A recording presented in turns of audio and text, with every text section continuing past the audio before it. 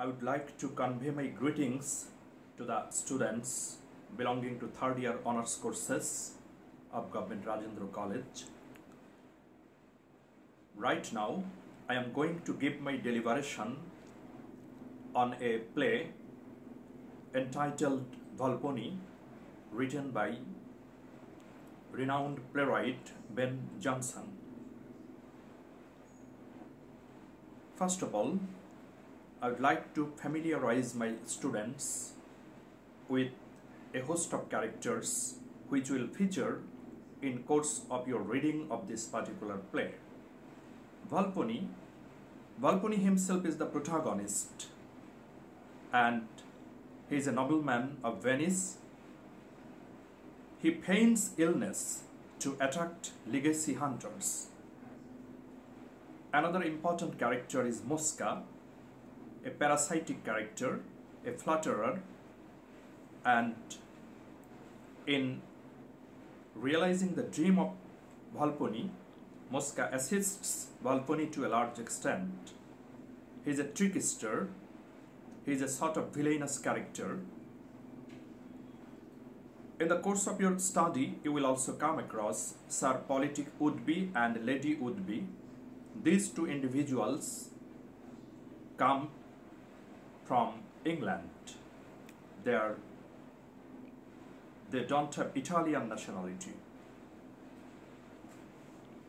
There are a number of legacy hunters: Corvasio, Corvino, Volture are some of them. These characters are overtaken by excessive greed or avarice. They want to inherit the property left behind by Volpone. Volpone gives the impression that he is going to die at any moment, and the legacy hunters, being duped by Mosca and Volpone, bring some valuable or precious gifts to Volpone. These gifts are offered to Volpone, and Volpone has an ulterior motive. He is a trickster. By utilizing his tricky device, he intends to exploit those legacy hunters. Dear students, in the course of your study of this particular play, you will notice that this particular play is the depiction of a comedy of humor, and you will also be able to understand that it is a sort of comedy of humor. Ben Jonson has manifested his unparalleled genius in depicting or delineating some of the characters who are the embodiment of the society. As a beast fable, this play is successful. The human characters have been manifested in the guise of some beasts or beastly characters, but the play delineates the real picture of the society to a large extent. If you think of poetic justice, you will notice that justice is, according to some of the literary enthusiasts, justice is meted out to the wrongdoers. They are punished for their malpractices, for their corrupt practices, and the punishments are to be mentioned here. Volpone is ordered to be imprisoned and to be put in chain. Another noticeable phenomenon is that his entire property is confiscated and given to hospitals for charitable purpose.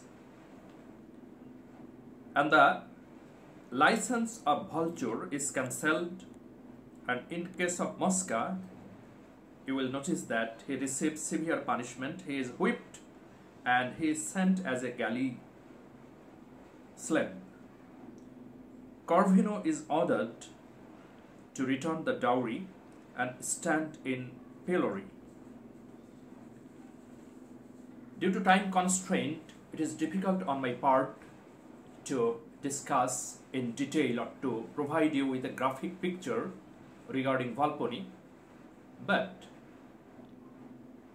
you have a moral teaching in the play. We notice that if you evaluate the character of Corvino, you will notice that he does not hesitate to sacrifice the honor of his wife for the sake of property. In case of Volpone, the protagonist of the play, we can really comprehend that he is in favor of adopting malpractices with a view to achieving his ends, with a view to achieving ulterior motive. And subsequently, we notice that all the characters are punished. Not all the characters are punished. We also notice some good-hearted characters such as Celia and Bonario. But the evildoers, the wrongdoers, or the perpetrators receive their punishment. You will have to focus on two important broad questions: a beast fable and comedy of humor.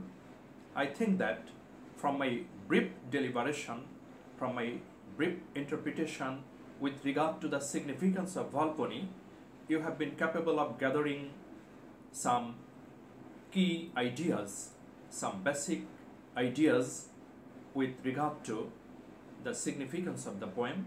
I think that you will reap immense benefit from this brief lecture. I extend my thanks to all of you. I am going to wind up my speech. We may have virtual session, virtual class later on. I extend my thanks to each and every individual. Thank you.